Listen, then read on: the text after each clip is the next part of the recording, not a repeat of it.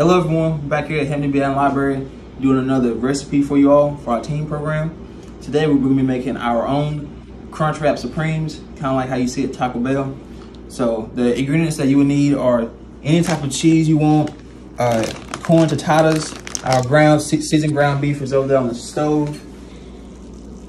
And then you're gonna need big and small tortillas and any type of cheese, sour cream, or any type of toppings you would like. Just, it's completely up to you. So let's get started. Okay, so now let's get started with our crunch wrap. We're gonna get our queso cheese right here.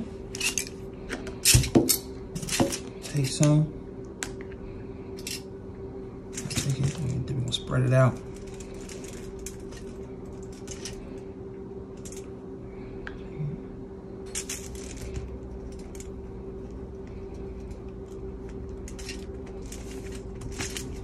A little bit more. Okay. Take some of our meat right here.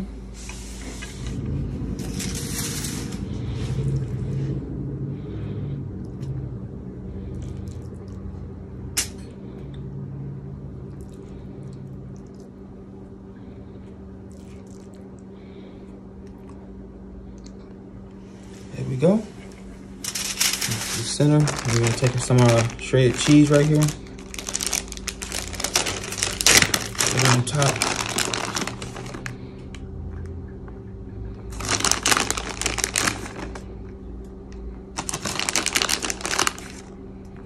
Okay.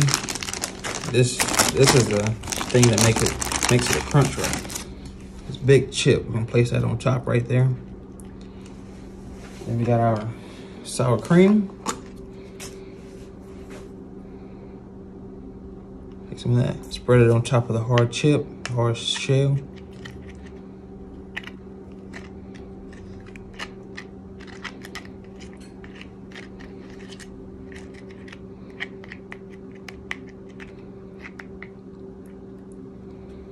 Like so.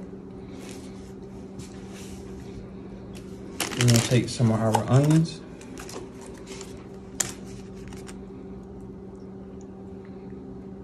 That. Make sure everybody washes their hands.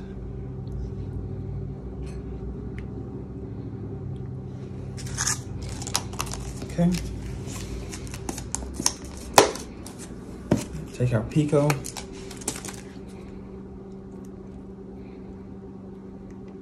Some of that on top.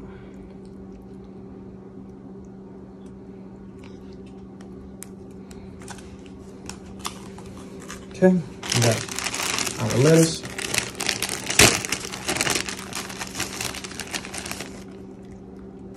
Put everything we have on it. Okay. Now we got our smaller soft tortillas. We're gonna place one of these on top, like so. Then we're gonna kind of fold it as best as we can. Fold it to center. Best you can.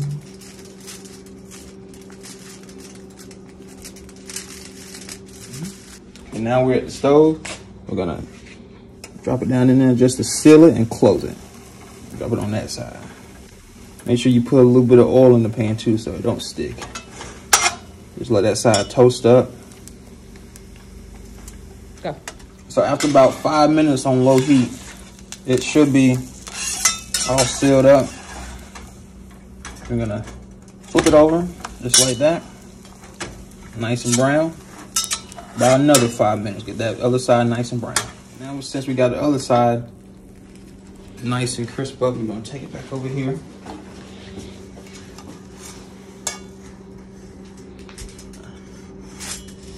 Okay.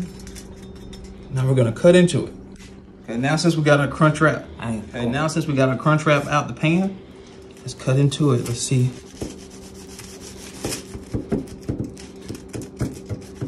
See what it looks like on the inside.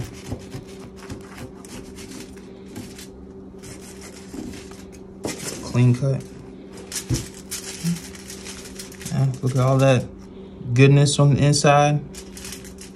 And there you go. You got your own DIY crunch wrap. Thank you everybody for joining us today for this recipe. Hope you all have fun at home making it, and we'll see you next week. Thank you.